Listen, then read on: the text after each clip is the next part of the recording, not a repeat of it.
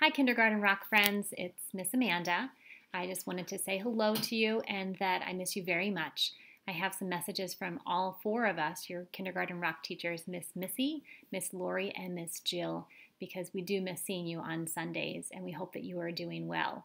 After those messages, I have my daughter Allie, who, there she is. She's going to show you how to do an Easter craft, something we probably would have been doing together in the classroom in Trinity this coming Easter Sunday, but we thought maybe you would like to see how to do it at home too. So check back after our messages. We miss you and hope you're doing well. Happy Easter. Hi guys, Miss Lori here. I hope you guys are having fun and having plenty to do. Just wanted to wish you all a very happy Easter and we will see you soon. Bye. Hi kids, hope you have a happy Easter. Miss you guys. Hi kindergarten friends, I miss seeing your smiling faces on Sunday mornings, but I hope you are having a wonderful time with your families. I wish you a happy Easter and stay safe and healthy. Hello again, Kindergarten Rock friends. As I said earlier in this video message, we want to show a craft that you could possibly do at home. So this is what it looks like for today. It is an Easter sunrise and it uses paint, construction paper, and just a marker. So if you have those items in your house, it's okay if you don't have the same exact color of paints, just use whatever you have. And if you don't have yellow construction paper, you can just use regular paper and then get a yellow crayon and color it in with the yellow crayon. That works just fine too. But the yellow is actually representing the sun. So you're going to trace out your hand and use that as the sun. And then all of the colors behind it are the sunrise colors and then the green grass too. So I'm going to have Allie take over now, and she's going to take you step by step of how you can make this Easter craft. There you go, Allie. Okay, so first you're going to need a paper plate. And first we're going to start with the grass. And first you are going to make a line through the middle, like that. And then you're just going to color it in.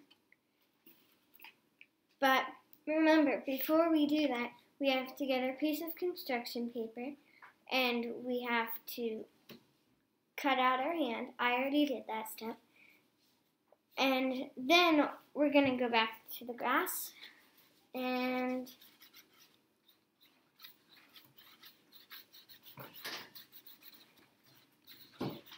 okay, now I'm done. So now we are going to paint the sky, and it almost looks like an arch.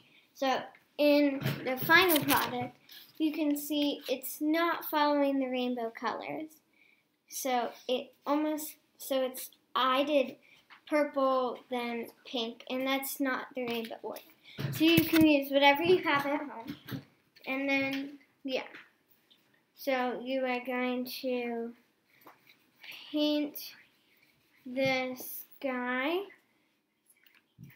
and it's going to look like an arch.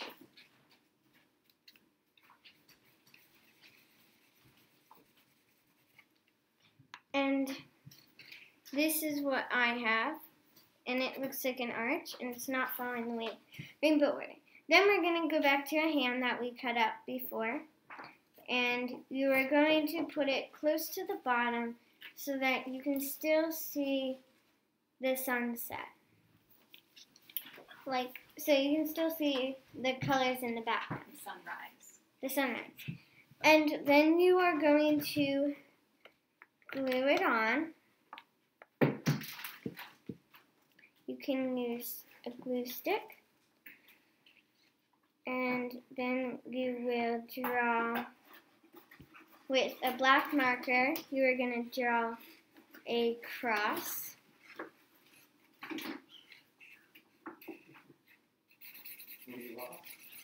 And if you want, you can color it in. And then after you've done that, this is what it looks like. And now we are going to write, "He is risen" on the top. Or you can write it on the bottom. I'm going to write it on the bottom. He is R-I-S-E-N.